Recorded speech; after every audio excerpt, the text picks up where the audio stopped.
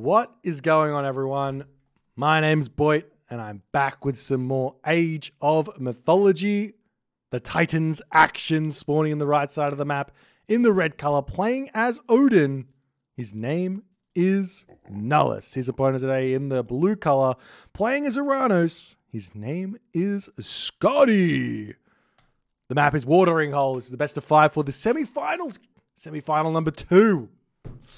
For those of you who haven't seen semi-final number 1, I recommend going and watching that after you've finished watching this.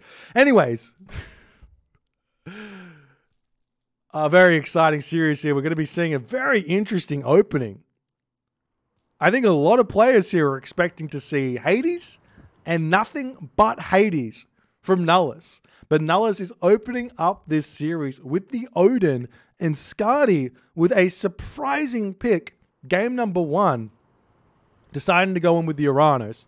The reason why I say this is slightly surprising, if not very surprising, is that the chance of a Hades being picked here from Nullus is so absurdly high that he has to be feeling like he can win Hades with his Oranos, which, I don't know, that's something that I'm yet to believe is a real possibility at this point. I'm more and more starting to believe that if you play Hades in Nullus's style, if you play Hades in Nullus's style, that Oranos becomes a very, very difficult to win with God in certain maps.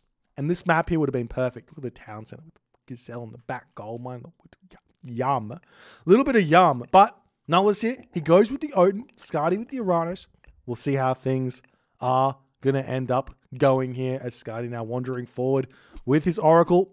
Generally speaking, you don't want to be leaving your Oracles standing around to get whacked by the Skraeling, because you might be wanting to heroize those a little bit later. So generally speaking, I think the best idea for Oranos is to mostly just scout your side of the map with your Oracle and stay away from the Skraeling if you can at all help it, as we do see the temple now coming down for Nullus, starting this game off fairly nicely. He does find himself killing a Gazelle right next to his wood cart here, so he can actually share that if he so chooses, but he looks like he's not really thinking about it. It can be a little bit tough to really think about that kind of thing, but it is what it is. But the question is going to be, now we've got Oranos versus Odin. Skady obviously has played the Oranos versus Odin matchup a lot. He's going to know that it can be a little bit difficult. But what sort of an opening is he going to go for? Skady is a more traditional Oranos player, so to speak. He doesn't... I don't see him doing the double military academy openings. I don't see him doing the villager cut strategy. I just see him playing very, very calm, very, very focused Oranos with the Murmillo, with the Terma, with the macro, and everything that comes with it. We'll see if that's exactly what he's going to go for, or if he does have something more particular in store for us. But the question then comes, Nullus, his Odin, I haven't seen a whole lot of it. I know he can play Odin. I have seen him play it with success. But is he just going to go straight for the Ulfsark, Lone Wanderer Ulfsark, or does he have something a little bit more technical? Like throw an Axeman raiding cavalry type compositions come to mind as something that might be a possibility here for Nullus. We'll have to wait and see. Houses coming down at the back of his base. Ursa popping out. Relics on the map that have been uncovered. The Staff of Dionysus, not going to be any help to the Oranos player, unfortunately, due to the Oranos players not having any carry capacity. But could go for some help for Nullus here in this game, as the Ravens are scouting around trying to find where the other relic is. We are yet to see it, however, though. As the wall's coming up here for Nullus, just defending his own base.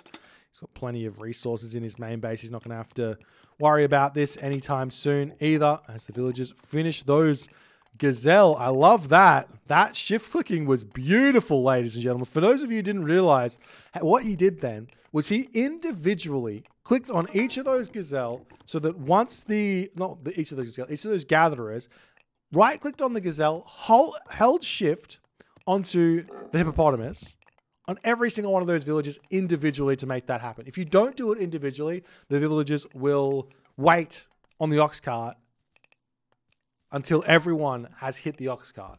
and that can cause a lot of idle time. But instead of doing that, he does it all individually, and they go perfectly hand in hand. As we do see Nullus getting himself hand axe and pickaxe really, really early. This is super unorthodox for Norse players. You don't see this very often. Skady, on the other hand here, he's got himself pickaxe. I don't see a hand axe coming through for the time being, and he is indeed just simply going Terma, Murmillo, no Promethean just yet. Is he going to make himself a Valor here on just the Ulfsark? Yeah, he does. A little bit of a trick there from Skady, though. It probably could have hit the Terma that was moving. But the trick is if you move units, the Valor will go onto the units that are moving. If the units are standing still, they won't get hit by the Valor. That's the trick. So Skady definitely wanted to get himself those Hero Mamilla there, and he got all 3 of them.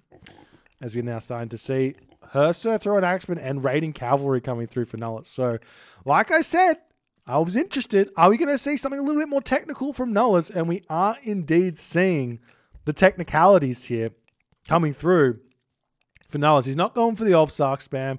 He's just playing it safe, defensively, in what seems to be Nullus's Hades style, but instead with Odin. And we'll see how things are going to go. You have to remember the hand axe and pickaxe were researched, so that's a lot more resources that are going to be coming in, but it does take a little while for those to pay off. As he pulls back into his main base. He does have himself 7 villages on the wood, so that'll be a big, big help for him as the army is starting to crash forward here for Skady. The throw-on Axeman in position to start getting a little bit of damage done as the raiding cavalry pushing those units back. Nullus is playing it nice and safe here.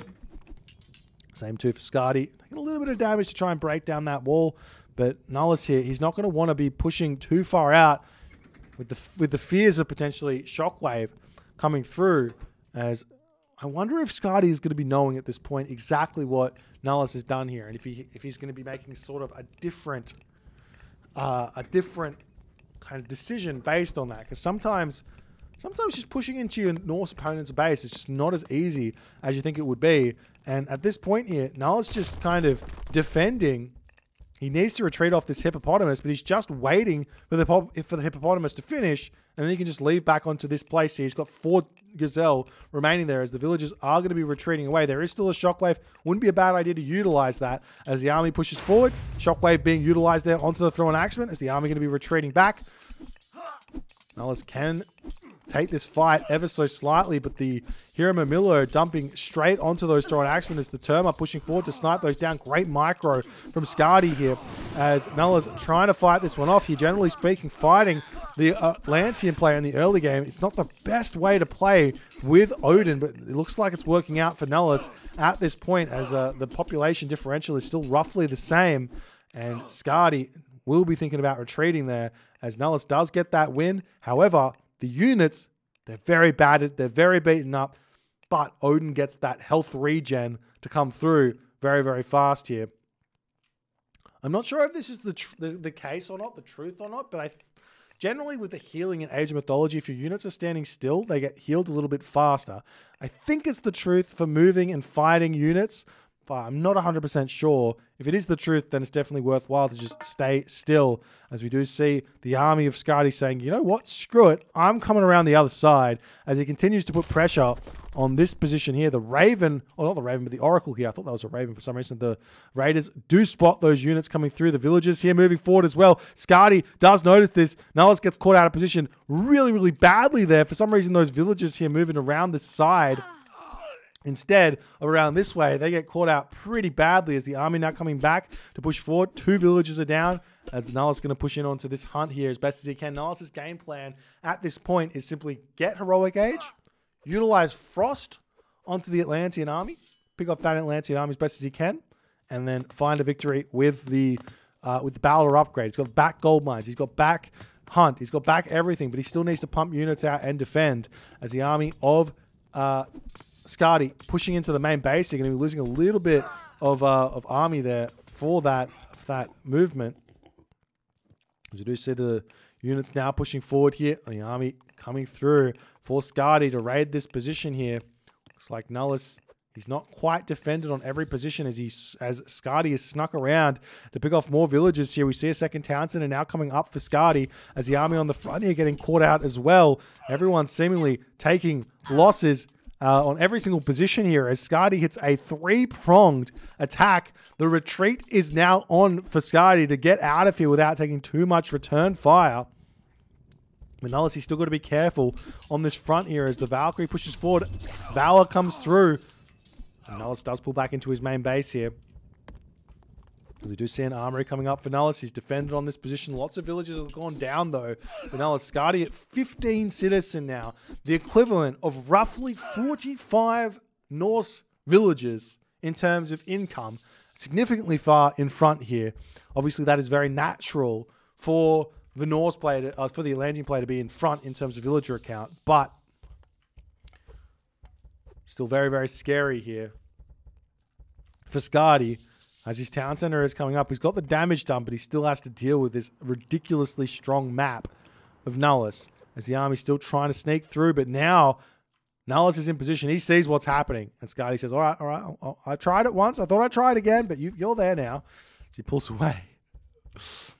We do see Skady pulling back onto this position. He's got himself some Promethean and everything else. The army all looking like it wants to just push around onto that side. As we do see the Oracle getting taken out. Skady could now sneak through on the other way here if he so chooses. As Nullus is now at full population. It kind of looks like he's trying to grab this town center, but if he does, he most likely won't have the food to get next age, and he might be stuck in the classical age as he's still trying to scout around. The army now coming through here. Can Skady win this fight? Does he have a shockwave here or not is the big question, as Nullus pulls back his thrown axeman ever so slightly in that fight to stay away from the Terma, but the thrown axeman here, they're not going to be enough to hold. I don't think so, as the Terma are able to come in and just destroy everything here as the Terma retreat. Oh, the Toxotes, throwing axemen, whatever they're called, retreating away here as the raiding cavalry pushing forward for Nullus. Nullus trying to find some sort of a fight here as we do see the shockwave getting dropped down as Skady wants to pick off everything he possibly can. Meanwhile, Mimilo Hero trying to chase down the Valkyrie as the heroes of Skady are able to deal with that nicely. But meanwhile, on the main base here, Nullus is getting some good trades on the front as he's decided to move forward rather than retreat backwards here. This is a risky maneuver. We'll see if it works out for him as more thrown axemen are coming forward here. The raiders need to be taking down those Terma. He does manage to get one raider onto this, but is it too little too late? As all the thrown axemen do end up falling there. Meanwhile, Forest Fire getting dropped down onto this position. The armory is up for Skady, but he has lost a lot in terms of resources here as he retreats away. The mana getting taken down. 3 town centers about to be up here for Skady. Farms coming up as well, as on this position, the Oranos units do end up all falling here. And Skady, he's now under attack in the main base. Skady's still sitting with full population. He has lost his mana, but he doesn't matter because he's still pumping units as fast as he possibly can. The army of Nullus is still pushing forward here as his army is very, very strong, as Skady just cannot hold for the time being. Only 3 military buildings, but 4 military buildings if you count the temple building those Promethean. So he should be able to pop back up pretty fast here as the town center just about to be up. And Nullus has to retreat back. Nullus is kind of on a timer now, as 3 town center Atlantean, 1 town center Norse. It's not going to be the easiest fight to take here, or to continue. He needs to figure something out as more Promethean moving forward. The hero Terma getting created to try and push Nullus back, as Nullus does decide to retreat there into that position. The villagers are now stuck forward onto the hunt in the main position, on the main center of the map there, as the raiding cavalry spots some villagers hunting Rhino in the middle of nowhere. There's more army coming through for Nullus to push off of the hunt here as they do dive into the manor. As the citizen retreating away. We do see one more citizen falling here.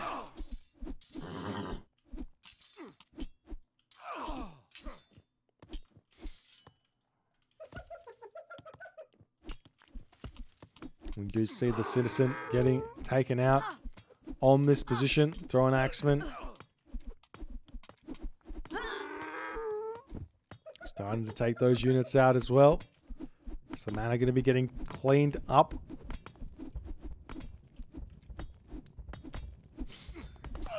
And Skady tries to push back in, but Skady here, 121 population, kind of needs to wait for that 145 population to engage here. But he is trying to push in. Those thrown axemen are just going to go to town on the medium Mamilo for the time being here. As Skady does realize that, he's going to be retreating back here. Nullus, he's got an eye on both of these town centers, but still not trying to put them up here just yet. As Skady pulling back, we'll be able to finish off that Shield Maiden Valkyrie very, very quickly there. Nice play from Skady. As he's now sitting at 111 population. Nullus's army is still very, very strong. His population is much, much lower than Skady's in terms of the economy. So his army is incredibly strong as well, as the micro is still continuing here for Nullus, beautifully dodging those projectiles of those Hero Terma. Skady pulls back into the main base. He needs to get the production going. He needs to get up to full population. He's got the 3 town centers, but getting 3 town centers does slow him down considerably. Another option would be to get himself some catapulti out to try and deal with those raiders just that little bit easier. As the army coming back over here, take out some villages on this position. The longer this goes on, the closer Skady gets to getting some population to deal with this. But I guess at this point, Nullus knows he shouldn't care too much.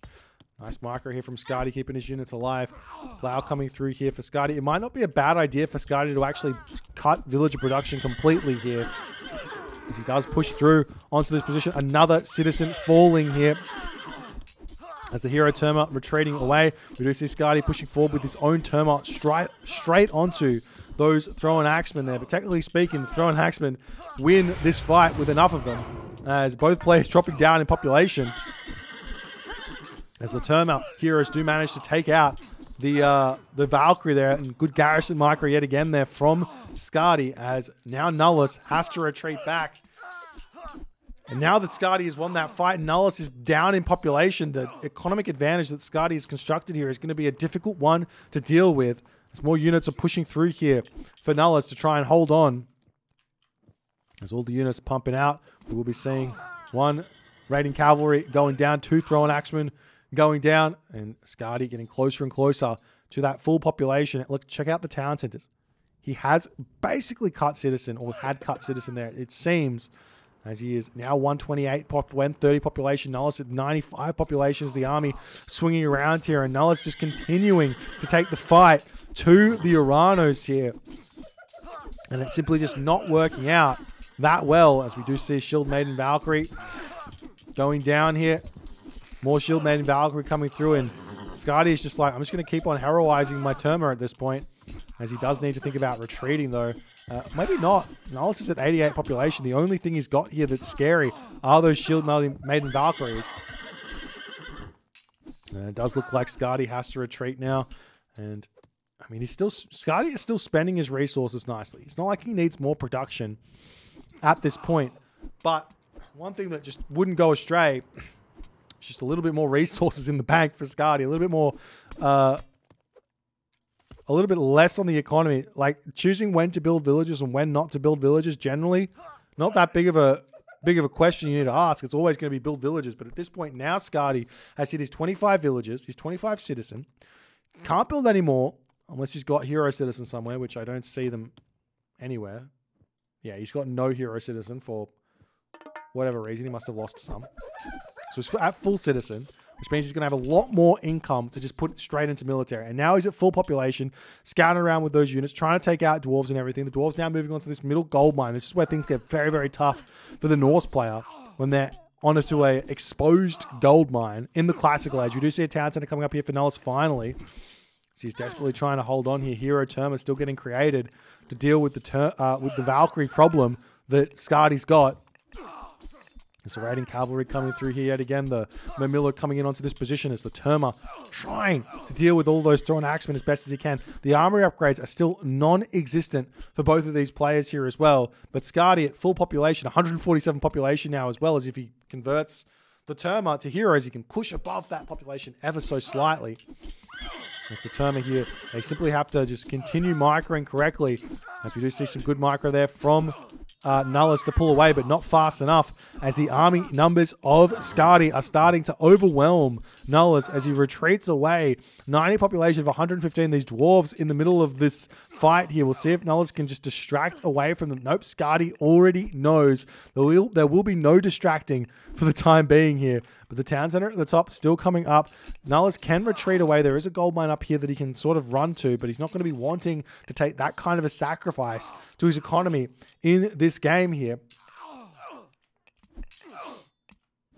As the Valkyrie have now found some villagers here, but with the hero Terma chasing this down, Skady can very simply just rebuild that villager, those lost villagers here, but it does look like Skady is taking a pretty big hit to the economy, while so too is Nullus. Nullus is now 2 town centers here, desperately trying to hold on. The dwarves have shanked as hard as they can shank, as another ox cart already on the way here for Nullus. He's on top of that, as those medium Mamilla are going to be pulling back home here.